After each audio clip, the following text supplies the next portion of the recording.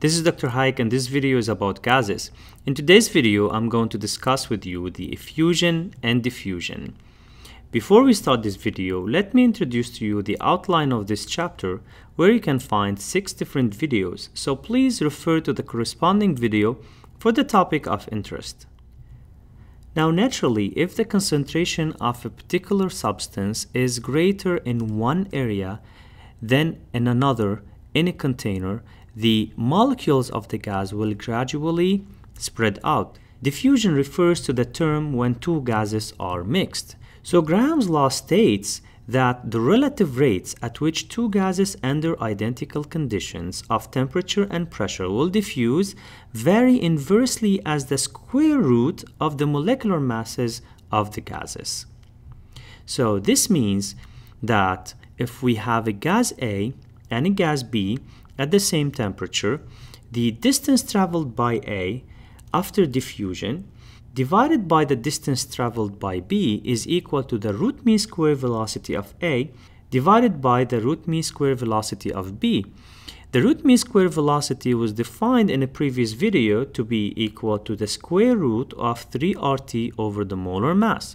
So replacing the root mean square velocity by its expression and rearrange this expression, we get that it's equal to the square root of the molar mass of B divided by the molar mass of A. So here again, I'm going to repeat Graham's law. So looking at this expression, we can understand Graham's law when it says that if I have two gases, that they are going to diffuse, the rate of diffusion, it will vary inversely to the square root of the molar masses of the gases. Let's now discuss effusion. Effusion is the term used to describe the passage of a gas through a tiny pinhole into an evacuated chamber.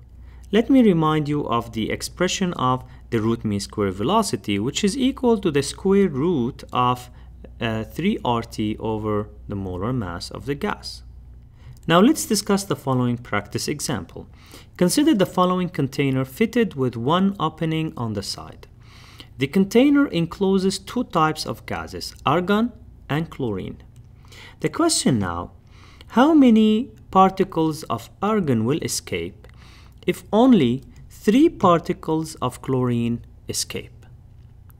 Now, in order to determine the number of argon particles that will escape the container, we need to look up the ratio of the root mean square velocity of both gases.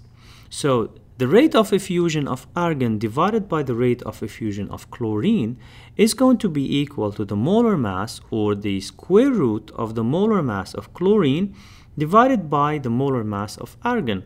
Replacing the molar mass of chlorine and argon by their values, we get that this ratio is equal to 1.333, which is equal to the ratio 4 divided by 3. And this tells us if 3 particles of chlorine escape, at the same time I will have 4 particles of argon will escape the container as well. I hope this video was helpful to you, so please like, share and subscribe, and I'll see you next time.